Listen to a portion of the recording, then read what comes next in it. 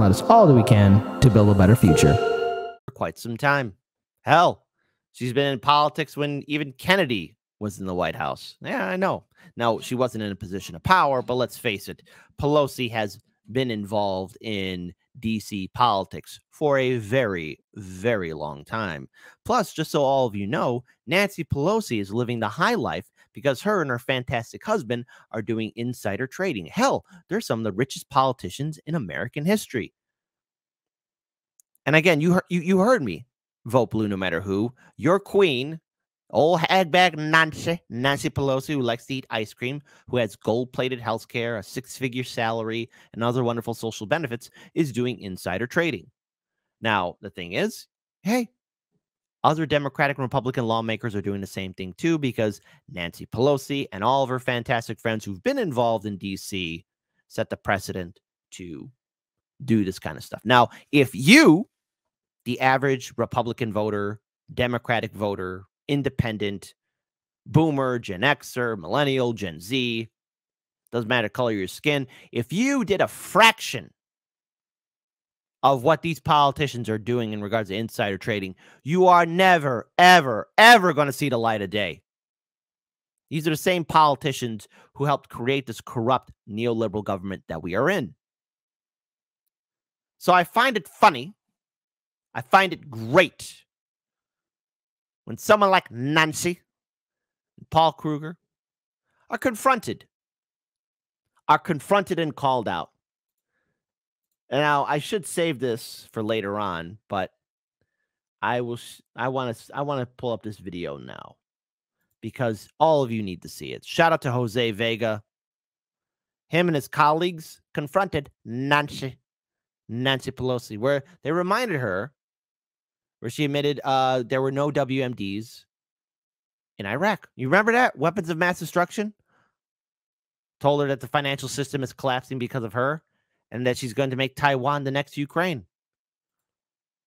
Let's enjoy this video. I will not pause this video. Enjoy it, everyone, in a 3, a 2, a 1. You know, Pelosi, that's a very good place for you in the depths of hell, because for some reason you have a very bad obsession of getting us into war. Hey, why is it that you did not admit that there were no WMDs in Iraq? You lied us into a war in Iraq. You got us into an invasion of Afghanistan. Now over 90% of those people are impoverished and are dying. Let's tell the truth about Nord Stream. Why did we destroy Nord Stream? We're leaving millions of Germans without energy. You have a knack of getting us into war. People like you should be arrested. You are a war criminal. Hey, Congresswoman! I came to see a warmonger, but you're a sad old drunk. What happened? When you went to Taiwan, were you looking for Ukraine? Did we blow up the Nord Stream on accident or on purpose? Did you know about that? Aren't you supposed to be part of the indictment tomorrow? You're a war criminal by definition, Miss Pelosi. You got some nerve. Is that why you're here in Manhattan? Is that why you're here? Because you're getting indicted tomorrow, you goddamn war criminal? How many people have died in your fucking name? Look at all the sheep. Bah, bah. See, that's the problem here in American politics. You got corporate media and the two-party system did this is not an endorsement, but they did a fantastic job in removing people's ability to think critically. Again, I'm going to say that again. Corporate media and the two-party system did a serious amount of damage in regards to removing the American people's ability to think critically. We lost our ability to think critically. These politicians don't like you. They don't think about you. They don't respect you. And both parties are doing insider trade. You know, here's the thing. Everyone's all worried about Trump. The current set of politicians right now are worse than him because why? They're able to put on this mask and convince average people. When you're on the road going to work right now, don't have a panic attack.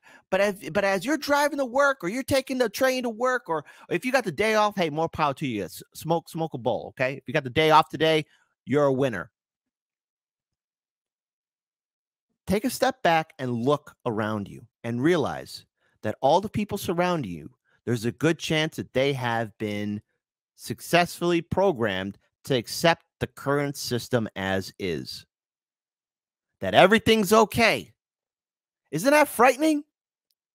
So while all of you are aware that the fact of voting Democrat and Republican is a waste of time. Now, look, I know we got some viewers here who vote Democrat or Republican because, hey, some of your states are very draconian and you can't vote third party or independent, or, hey, maybe some people just don't want to vote third party or independent. But here's the thing. Really ask yourself, everybody, do you really think you have a seat at the table if you vote Democrat or Republican? Do you really think these politicians care about you? Because they don't. Huh? How many people have died because of Iraq? All of you forgot about Iraq? Iran, Libya, Syria. Dodd-Frank was always never going to work if we don't deal with the 600 I thought Democrats care about free speech. trillion in derivatives, and there's no chance for this economy. Don't you see it all failed? None of it worked. None of it worked. We need to sleep on the Democrats. See, and these people are booing it because they don't understand, right? Dodd-Frank was weak. And remember, Bill Clinton, old horny Bill Clinton, got rid of Glass-Steagall. That's what happened.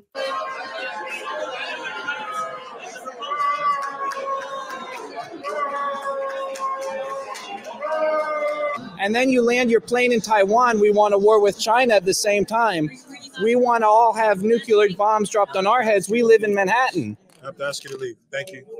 By the way, Lyndon LaRouche is back in a big way, and I'm here on behalf of everybody who loves peace and not war with Russia and war with China and a new hot war with the East. So, yes, those are all the sheep. So I want to pull this video up here now because we're going to go back to 2019. Pelosi tells a CNN town hall audience that she knew there were no WMDs, but chose not to impeach Trump because of what it would do to the country.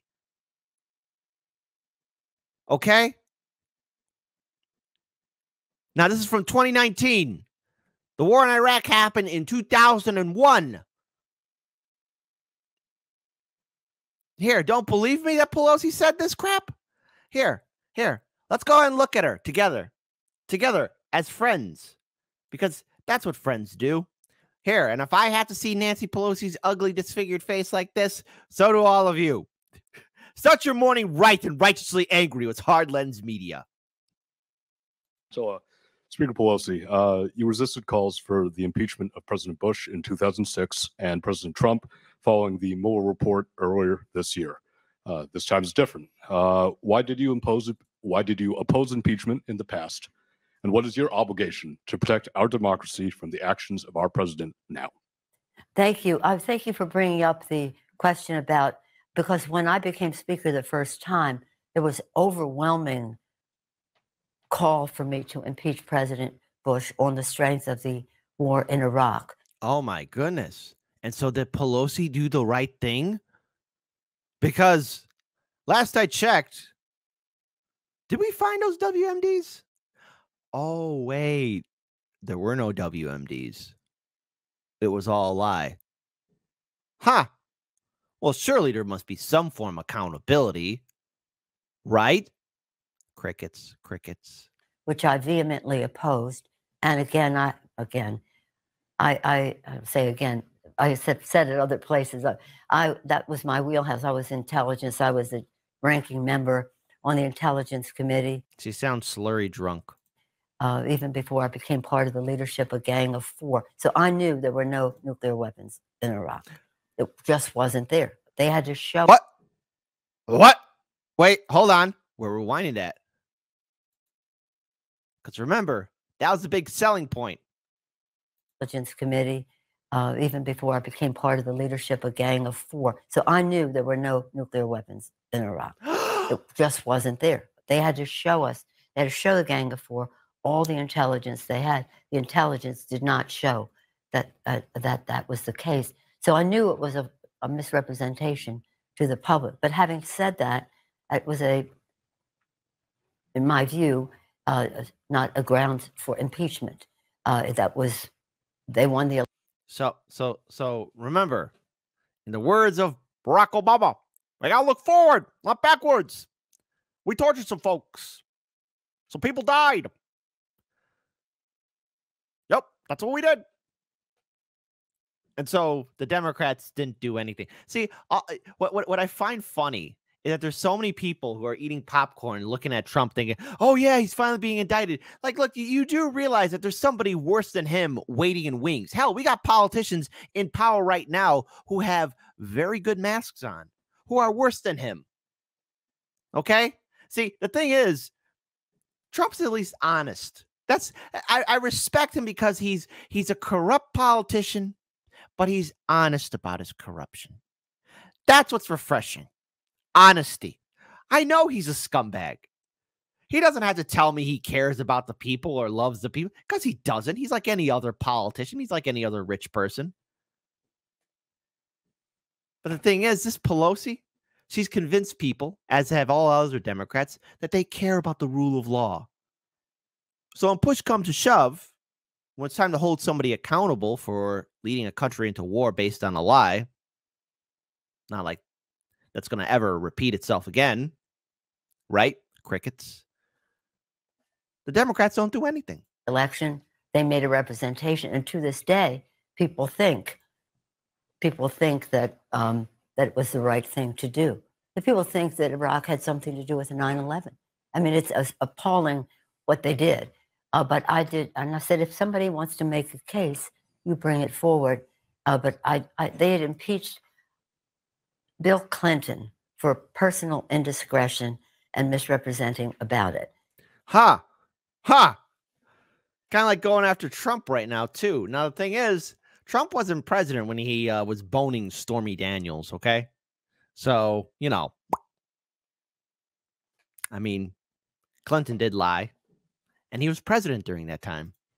Impeached him. Some of these same people are saying, oh, this doesn't rise to impeachment. We're right there impeaching Bill Clinton for being stupid in terms of something like that. I mean, I love him. I think he was a great president. But loves him, thinks he was a great president. Got rid of that Glass-Steagall so I could do some more. Just calm down so I could do some more insider trading. Being stupid in terms of that, and what would somebody do not to embarrass their family? But in any event, and that's so they did Bill Clinton. Now they want me to do George. I just didn't want it to be a way of life in our country. As far as the Mueller report, there was a good deal of the academics said, and 1,000 legal experts wrote a statement that said the Mueller report is an impeachment. What's in there is an impeachable offense. The Mueller report. One big nothing burger. It wasn't so much of what's in the Mueller report will be more clear once some of the court cases are resolved, but it wasn't so clear to the public. The Ukraine just removed all doubt. It was self-evident that the president undermined our national security, jeopardized the integrity of our elections as he violated his oath of office. There's just like you, Nancy, and your insider trading and all the money that you're making. So as a final note, just remember, you got to be brave out here, folks. See, activists, all these people who are like, resist Trump. We got to resist Trump. None of you will ever do this. None of you will ever confront AOC or Bernie Sanders or Nancy Pelosi or Chuck E. Boy Schumer or Obama or Bill Clinton. Because the thing is, yeah, it's easy to go after Republican lawmakers, but Democratic lawmakers are enablers too. You know, Pelosi, that's a very good place for you in the depths of hell. Because for some reason, you have a very bad obsession of getting us into war. Hey, why is it that you did not admit that there were no WMDs in Iraq? You lied us into a war in Iraq. You got us into an invasion of Afghanistan. Now over 90% of those people. Look at all the sheep. Boo. Just replace the boos with an A and you get ba. People are in poverty and are dying. You're an Why don't you asshole. tell the truth about Nord Stream? Why did we destroy Nord Stream? We're leaving millions of Germans without energy. You have a knife for getting us into war. People like you should be arrested. You are a war criminal. Hey, Congresswoman! I came to see a warmonger, but you're a sad old drunk. That's great stuff. Again, folks, keep on speaking truth to power. You don't owe the establishment anything. And these politicians, even when the old guard passes away and replaced with their younger Democratic and Republican counterparts, it's the same grape to make the same vintage of bitter wine. While we, the people, are losing our homes, our small businesses, our infrastructure is falling apart, our air and water and soil are being contaminated. If we want things to change, we got to realize that the people in power are putting us in this position.